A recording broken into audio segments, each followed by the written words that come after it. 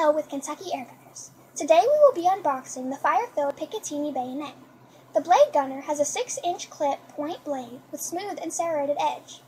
It is durable and lightweight, handheld and weapons mountable. It has a durable polymer handle with grip texture and matte black finish. The blade is stainless steel type 420. The handle material is thermoplastic polymer and rubber. It is 6 inches and weighs only 2.8 ounces.